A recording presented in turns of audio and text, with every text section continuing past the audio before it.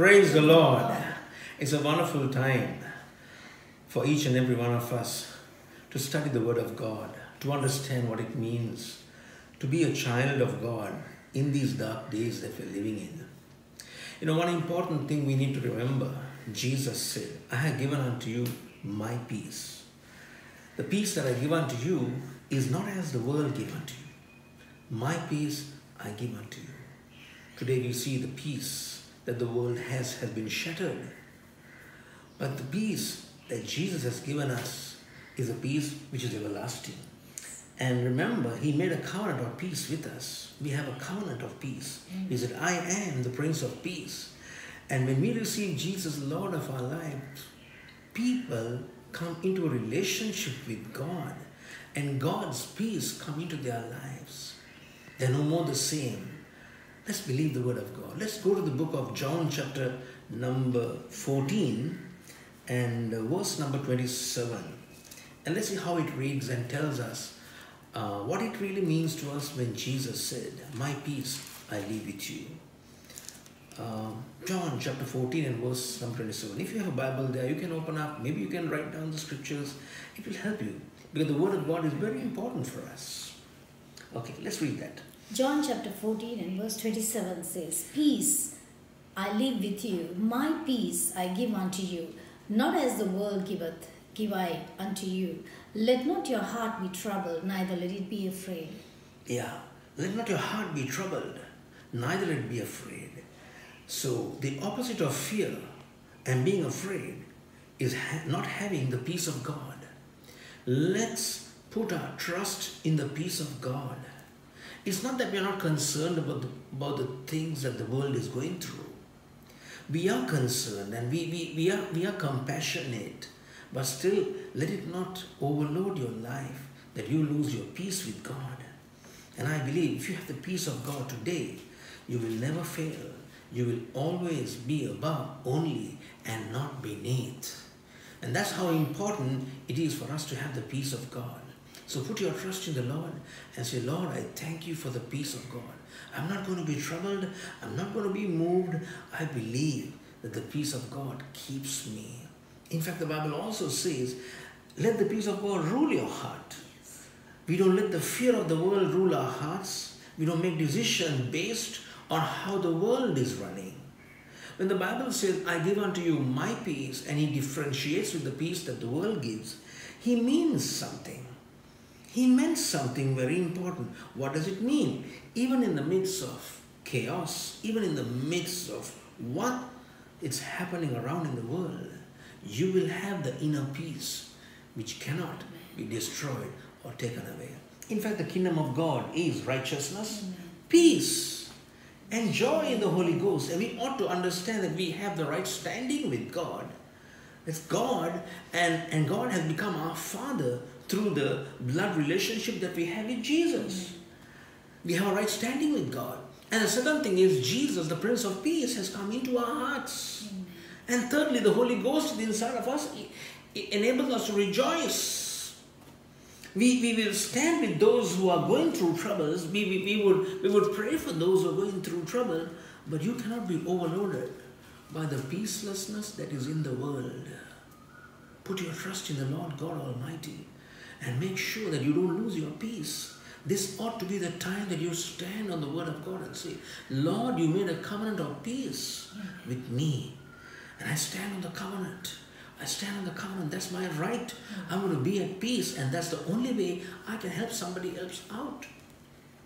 We'll read another scripture from the book of Romans chapter 16 and verse number 20. When you understand what the peace of God can do in your life, you will never be the same again. You will say, Lord, I have forgotten that I'm a child of God. I have forgotten that I'm supposed to be the comfort for this world. I'm the light of the world and I'm the salt of the earth. And I have healing in my hands. I have the love of God that is shed abroad in my hearts, that I could go and move around with people and let the love of God ooze out of me into their lives, and we would comfort them and bring them out of the bondage. Let's read the scripture from the book of Romans chapter 16 and verse number 20. And the God of peace shall bruise Satan under your feet And shortly. the God of peace, our God is a God of peace. He's always, He shall never change. I'm the same yesterday, today, and forever. Peace is not lost in heaven. Peace has never been lost in the realm of the Spirit. Peace is always peace in the realm of the Spirit. Because it's impossible for you to lose your peace and live the life of a Christian or a child of God. How can I live a life trying to earn my peace by trying to please people, by moving around with people and getting the ideas and the thoughts of the people? And that's going to be when I would come to a place where I would lose the peace that I have. And the Bible records very clearly, it says, the peace of God shall bruise Satan. Who is Satan? The arch enemy of God and the enemy of the world. He's the God of this world that has blinded the minds of the people and caused them to believe the lies. Whereas we, as children of God, we ought not to forget that the peace of God shall bruise Satan under our feet, and we would see everything come under our feet. That's the heart of God. That's what we believe according to the scriptures. In fact, you've got to believe this. His children shall always be at peace. Let's go to the book of Isaiah and chapter 54. Isaiah chapter 54. And it says in the book of 54 and verse number, we'll read verse number 13 onwards. Verse 13 and 14. And all thy children shall be taught of the Lord, and great shall be the peace of thy children. Great shall be the peace of your children. Great shall be the peace of your children. We are all children of God. And we do have children. Great shall be our peace. We shall be so peaceful in the times of trouble. We are going to be taught of the Lord.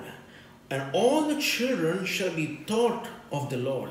If we are having a heart of a child, we would always be wanting to learn. Amen. We don't want to be walking in the realm of the world, trying to get our peace from everyone.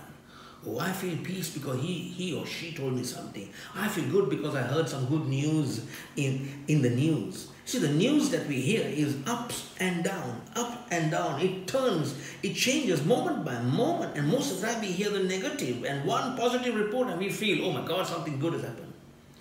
But let's remain in the peace of God. Let's be taught of the Lord. And if we are taught of the Lord, we are going to have great peace. Amen. Great peace. And I'm honoring the word of God, and we ought to, as children of the Most High God, honor His word at this time and say, God, I'm not going to be offended. I'm going to be at peace.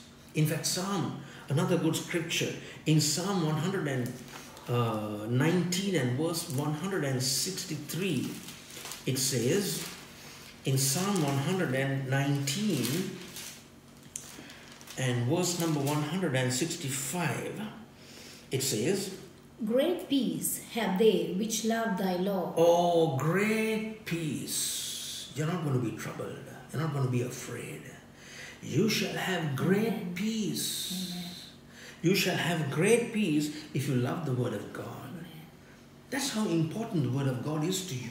That's why we keep encouraging you through the words that the Holy Spirit speaks to us, and we put those in whatever the Holy Spirit puts into our minds, we put them in writing, and we want to help the brothers and sisters.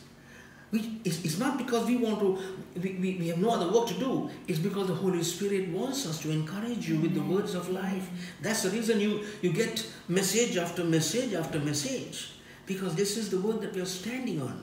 We are living on this word. It's impossible for us to be without the great peace. It's great peace. It's abundance of peace. It's abundance of peace. And if you really believe in that, you will say, Lord, I don't want to lose my peace. The most important thing for us to remember is for us to understand great peace shall be upon them that love the word of God. Do you love the word of God? Who is the word of God? He's not just a written matter, printed matter. He is Jesus himself. Amen. Jesus Christ is the Word. You got to love Jesus more than anything around in the world. Amen. Love the Word of God. Love the Word of God. Every bit of the Word you hear, you say, God, I thank you for speaking to me. This is a season that we put the Word of God to work in our lives. Amen. The Bible says to speak the Word in season and out of season. Amen. So what are we? We are in the right season today. Yes. We are in the right season today to see the Word of God working on our behalf. And God has not given us a spirit of fear. Amen. Fear is a spirit. Amen. God doesn't want us to have fear or No. live in fear. No. Fear is not from God. Fear That's is a right. force that is opposite of faith. Exactly. God says that I have not given you the spirit of fear. Exactly. Hallelujah. And if you don't have peace, you're on the losing end of everything that God has for you. And fear brings torment all It the brings time. torment. Fear brings torment. The Bible very clearly says, fear brings torment. And the scripture that you read in Isaiah chapter 54 Yeah. and verse 14, we read verse 13. Yes. But verse 14 says, in righteousness shall thou be established. God wants us to be established in righteousness. Yes, right. Having a right standing with God, having a right relationship with God. It says, thou shalt be far from oppression. Amen. For thou shalt not fear, and from terror, for it shall not come near thee. Exactly. Amen. What are we afraid about? Things that are going to come near us. But it says if you're established in the right standing that Yes. Christ has made available for us. Christ has made available for us a right standing. Yes. You have a right standing with God. You don't have a wrong standing with God. You are not supposed to be living in condemnation. That's right. Condemnation is a weak force that attacks you, that gets a hold of your mind and makes you feel so miserable. That's right. Take into your heart, you must know that you are established in righteousness, which tells you that God loves you in spite Amen. of what you are and what you're going through. Amen. He loves you. And if He loves you, He doesn't love you in word only, but He loves you indeed. That's the reason He put Jesus up on the cross. And He said, by His stripes, you are Amen. healed. Amen. You're not going to be healed someday. You got to believe. Faith is now. Hope is in the future. So if you want the hope to come into your current position or what you're going through now, you got to make sure, let faith arise. Amen. And draw what is in the future and bring it to your present time. Amen. This morning when I was reading in Revelations chapter 1 verse 17, it says, fear not, I am the first and the last. Amen. And verse 18 says, I am he that liveth and was dead, and behold, I am alive forevermore. Amen. And have the keys of hell and of death. Amen. Amen. Amen. That gives a volume. That tells us a volume of what Jesus has conquered. He has conquered the grave. He has conquered death. He's And alive. He's alive. He's alive. He's not dead. He's alive. He's alive. He destroyed the one who had the power of death that was causing us to live in fear all our lifetime. But Jesus conquered death. He destroyed the one who had the power of death. Amen. Let's encourage ourselves today and say, God, I'm going to be at peace. I'm not going to lose my peace. Yes. If we lose our peace by hearing the wrong reports. Yes. Now, we don't deny the facts. We don't deny the facts. Faith does not deny the facts. When Jesus said in the book of, let's turn to that book, in fact. We should go to John chapter 16 and verse number 33. Now, we don't deny what's happening around. We're not blinded to what's happening around. We're not numb to the things that are happening around. People are suffering. People are aching. People are losing lives. God knows that. And we, His children, we know that. Yes. But God still has a way for every one of us. He always has a way in the whirlwind. In the book of Nahum 1 and verse 3 says, I have my way even in the whirlwind. When things are going bad to us, I still have my way. Amen. Things are going from bad to worse, but thank God for His goodness. Let's see what Jesus says in the book of John chapter 16 and verse number 33. These things I have spoken unto you, that in me you might have peace. These things, whatever He has spoken in Scripture, right from the book of Genesis to the book of Revelation, Jesus, He is. He is Jehovah Shammah, the Lord who is present. He is. Whatever He has spoken from the book of Genesis And we ought to understand that he's talking to us. Every comforting word that came from the mouth of God is peace for us. These things I have spoken unto you. These things I have spoken unto you. Not the few things that he spoke amongst the disciples only. Every word that has proceeded out of the mouth of God, I have spoken unto you, that in me you might have peace. In me you might have peace. In me you might have peace. In me you might have peace. These things I have spoken unto you, in me, not in the world, not in the news reports, not in whatever we hear, what everybody says, not by what people say, but in him we have peace. Take courage today. In him we have peace. These things I have spoken unto you, that in me you might have peace. And the next verse, and the next part of the verse. In the world you shall have tribulation. In the world you shall have tribulation. Are you in the world or are you in Christ? If you're in the world, then you've got to be troubled like the world, and you will only have the peace of the world, which is going to be shattered every time the enemy pulls the trigger. Every time you will have difficulty in understanding, oh my God, why have you let this happen? God does not let anything happen. It's we who let things happen in our lives. God is a good God. He's a loving Savior. He has already spoken to us even before things have happened. He says, look up to me. When you see these things happening, look up to me, because your day of redemption is drawing near. Look up to him. So in the world you shall have tribulation. There is a lot of tribulation in the world. There's plenty of tribulation in the world. There's a lot of trouble. Time and time again we find things happening, and it's not God's will that any should perish. It has always been the heart of God. It's not his will that any should perish. It is his will that all come to repentance, to change their way of thinking and turn to the living God. Turn from all forms of belief that have kept them bound and come to the living Savior, who can honor them and bring them to a position where they will come out of slavery and they will be children of the Most High God.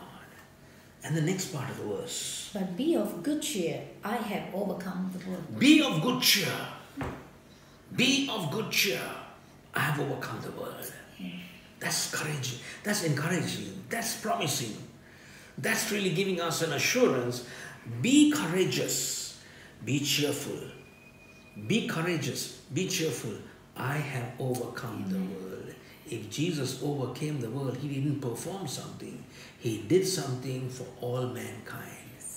He said, God so loved the world that he gave his only begotten Son, that whosoever believes in him shall not perish, but have everlasting life. He died for all. He just didn't die for a few people. He died for all. And if we can believe in him, we can be saved and delivered and healed. Let's look up to the Lord and say, God, we trust in you. We trust in you. We are taking courage in you, Lord. We are taking courage in you. We believe that all things are possible to them that believe. Jesus looked at the people always and said, when people came to him, and when they wanted healing, he said, do you believe? Can you believe? He said, yes, Lord, we believe. We believe. What do we believe? That Jesus Christ is the Son of God. We believe that Jesus Christ is our living Savior. We believe that Jesus Christ is Lord. We believe that God raised Jesus Christ from the dead. We believe that the shedding of the blood of Jesus Christ brings remission to our sins. It's by the blood of Jesus Christ that we have faith in the blood of Jesus Christ that makes us righteous in his sight. Thank God for the peace of God that has come into our lives. You can be courageous and bold. Finally, one more scripture we're going to read, and we're going to pray with you. We're going to pray for you, whoever you are, wherever you are. We're going to see the book of Isaiah chapter 26 and verse number 3. Isaiah chapter 26 and verse number 3. It says, once again, it tells us that the peace of God is our refuge. The peace of God is our strength. Thou wilt keep him in perfect peace. Thou wilt keep him in perfect peace. Who says this? God says, I will keep you in perfect peace. Now, prophet Isaiah is prophesying, And he's saying, Lord, you will keep your people in perfect peace. And it's conditional. It's conditional. And the conditions are not difficult. It's not difficult. But it says, whose mind is stayed on thee. If our mind is stayed on him, if our mind is stayed on him, we can always have the peace of God. Yes. It says, thou shalt give them perfect peace, or in other words, it says, peace upon peace, or an abundance of peace. Abundance of peace. Abundance of peace. You can trust him today. Yes. Your mind needs to be focused on him. Keep your mind focused on him. Keep your mind focused on him. And say, Lord, I trust in you. I believe in you. I believe in you. This is the kind of word that is used. It says to keep your mind stayed on you. It's the kind of thing, we go down to the beach and to some kind of a place where the soil or the sand is very, very smooth, and we just place our foot on that sand and our foot goes right in.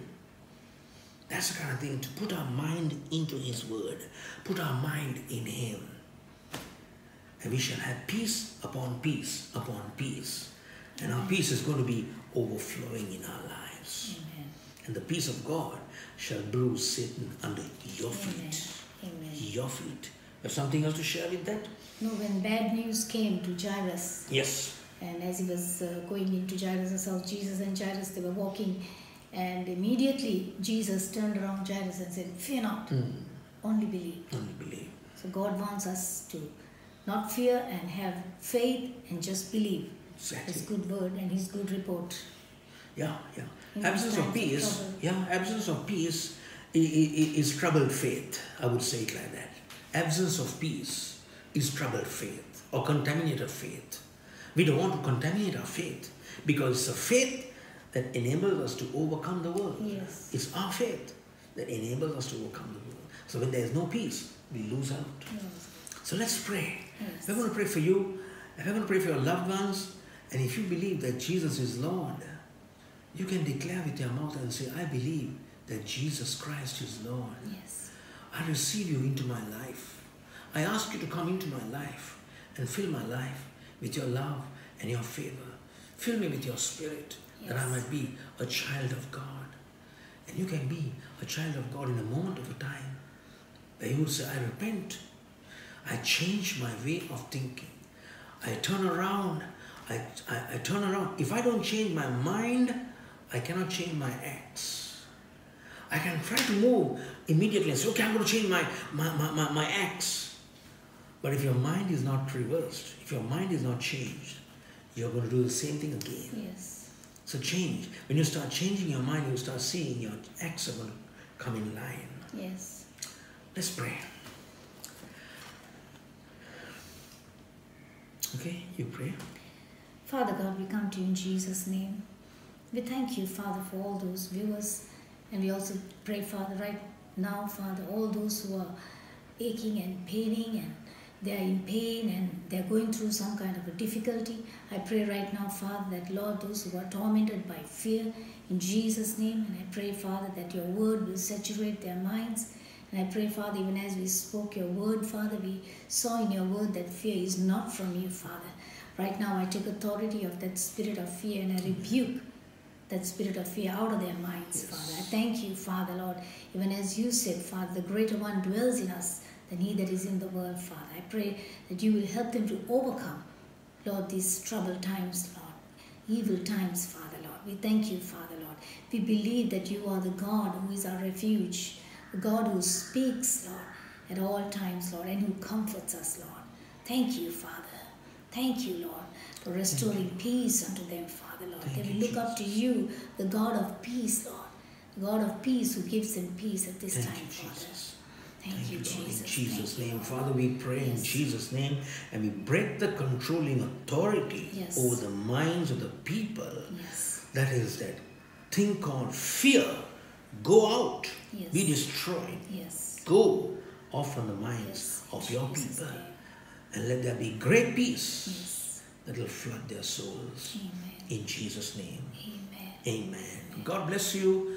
and see you sometime again.